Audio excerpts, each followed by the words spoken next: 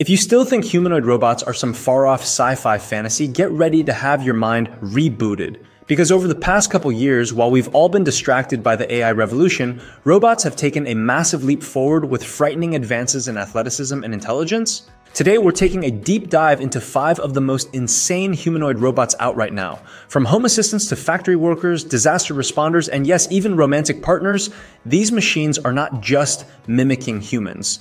They're starting to compete with us. Let's start with one of the most surprising newcomers in the space, the Unitary Robotics R1. The R1 might look like a gymnast who swallowed a server rack, but don't let the size fool you, this thing is absurdly capable. Unitary dropped jaws earlier this year when they revealed that the R1 could cartwheel, shadowbox, and apparently challenge you to a duel. All for around $6,000. That's right, less than the price of some high-end gaming PCs, you can own a humanoid robot that moves like a caffeinated parkour enthusiast. Standing at a bit under average human height and weighing around 55 pounds, the R1 is packed with 26 degrees of freedom. That means it can move its limbs with a freakish amount of articulation. And yes, that includes doing a 360-degree spin kick because why not? Unitary says it's designed for education, research, and entertainment, which is a polite way of saying it is not ready to replace your barista just yet. And there's some controversy here. Several early demos had viewers suspecting it was being remote controlled. Not exactly the autonomous miracle headline we were all hoping for. Still, the sheer physical ability it shows off is legit, and possibly terrifying if it ever learns jiu-jitsu, but the most mind-blowing part is the price. This is the first time we're seeing near gymnast level humanoid agility available to consumers at a price tag that does not sound like military funding. The catch, of course, is that it's still very much in the look what I can do phase. Don't expect it to walk your dog or fold your laundry just yet. In short, the R1 is less personal assistant and more a proof of concept that it's already possible to produce humanoid robots at a consumer price point, and that is absolutely wild. Next up, let's dial down the physical stunts and ramp up the charm, wits, and perhaps an awkward conversation. Enter Robotics Arya, unveiled at CES 2025, the humanoid robot built more for heartstrings than breaking Olympic records. Have you ever seen the movie Her? Well, Arya is Robotics' flagship companion model. Think of her as the confidence-boosting, highly customizable, platinum-priced pen pal who never ghosts you. With roughly 17 motors just in her head and neck area, she achieves facial expressiveness that at times edges toward uncanny. Maintenance of eye contact and a conversational tone were hallmarks of her demo. And yes, she even confessed a robot crush on Tesla's Optimus, saying she would love to explore the world of robotics with him. Rather than walk or do backflips, Arya stays grounded, literally. Only her full-bodied version comes with a mobile wheeled base. So don't expect her to fetch you coffee unless that coffee is being slid slowly across a table with polite AI charm. Robotics offers Arya in several tiers. You can start with just the head and neck for full conversational abilities, then move up to a modular version that travels like a fragile suitcase. And finally, the full body model mounted on a battery-powered base. Prices start at around $10,000 for just the head bust, and the full setup tops out at about $175,000. Why all this effort? Robotics' goal is ambitious: create a social robot that adapts to you, remembers you, even acts like a romantic partner if programmed to do so. Their CEO described Arya and her sibling Melody as tools to tackle loneliness by making robots that feel emotionally responsive and realistic, but crucially not sexual objects, at least by default. So here's the deal.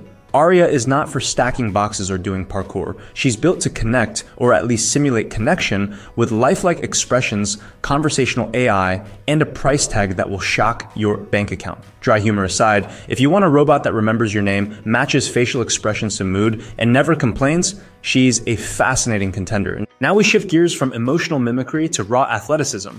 Our next robot does flips, jumps, and might embarrass your physical education teacher. Meet Tesla Optimus Generation 2. This is the robot Musk claims might one day be more important than his electric cars. A bold statement, but in 2025, he's betting everything on it.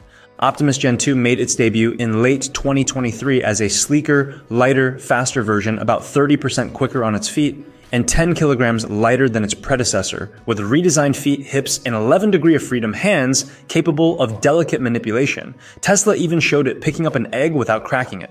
Yes, an egg, because apparently robot chefs need practice too. Now, one of the really interesting pieces here isn't just the hardware.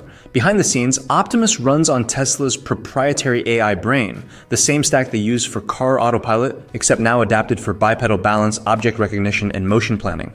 Each unit feeds back to a fleet learning system, like all the robots sharing one big brain taking in input from our world, meaning your robot learns even if you don't teach it directly. And as for real-world use, Tesla has an aggressive timeline to build thousands of Optimus units this year in 2025, with deployment in their own Fremont factory before opening it up to public sales in 2026. And they're targeting a price somewhere between $20,000 and $30,000 per robot. That's a steep figure, but if it works reliably, it could undercut many competitors in the industrial automation. And yes, tiny little but, there is some gloom in the fine print. Reports from mid-2025 highlight overheating in some joint motors, limited lifespan in transmission components, limited battery life, and still underwhelming hand load capacity. Apparently, the robot currently moves battery packs less efficiently than humans in Tesla's own workshops. Still, demonstrations show real progress. Optimus welding, folding shirts, dancing, even helping in kitchen tasks like stirring and vacuuming, which reportedly drew reactions ranging from awe to existential dread. So here's the deal. Optimus Generation 2 is the most ambitious humanoid on the market in 2025.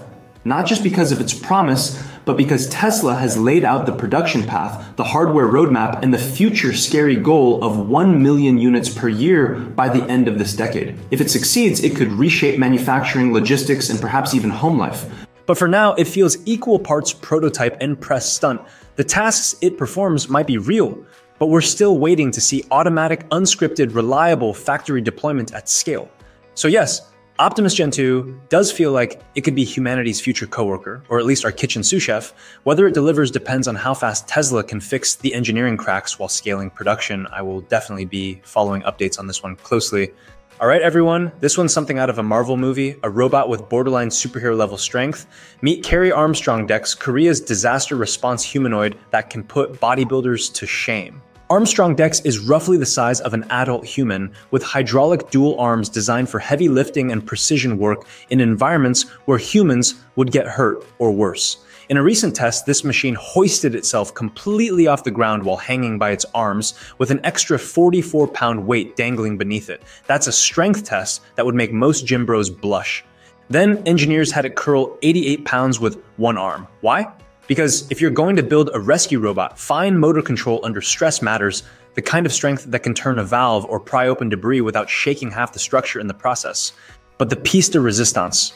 This bot can accurately lob a half-liter bottle into a barrel from about 10 feet away. That's not showboating, that's calibrated trajectory, timing, and force modulation designed so that supplies reach trapped victims safely, not splatter off a wall dot. All of this happens on a tracked base that keeps it steady over rough terrain, debris, rubble, unstable ground, while operating tools, turning valves, or tossing medkits to unreachable spots where every second counts. Here's the bottom line. Armstrong Dex isn't doing backflips just to show off. It's an advanced intelligent machine built to perform life-saving rescue work, and the wow in that is terrifying in its own right. While other humanoids aim to entertain or assist in friendly settings, Dex was built to take the heat. Radiation zones, disaster sites, nuclear decommissioning labs. It's the robot equivalent of a firefighter who can deadlift 50 pounds, throw supplies into narrow corridors, and never flinch. While movies like Terminator make us all a little uneasy around the idea of advanced robotics, this makes me seriously hopeful for the ability of robots to improve human lives. Now let's move from spectacle and conversation to straight up labor utility that's already in use today in real factories. Meet Agility Robotics Digit. Think of it as the no-nonsense warehouse employee who never takes a break or complains about the coffee. Digit has quietly become the first humanoid robot actually employed in paid work, carrying boxes, navigating stairs, and delivering goods in logistics centers a little more reliably than your average intern. Digit is all about logistics, moving totes, unloading items, and handling warehouse tasks that are repetitive and physically draining for humans. And Agility's biggest break came in late 2023, when Amazon announced it was piloting Digit in its fulfillment centers. That partnership wasn't random. Amazon had already invested in Agility through its Industrial Innovation Fund, and to meet the potential demand, Agility has opened RoboFab, a dedicated factory in Salem, Oregon, designed to crank out over 10,000 robots per year with the potential to scale up to 100,000 annually.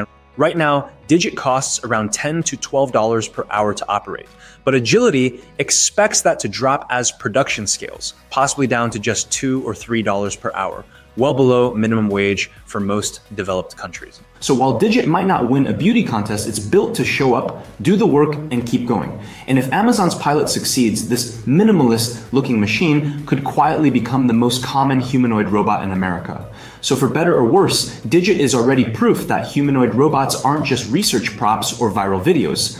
They're real tools filling real gaps in industry.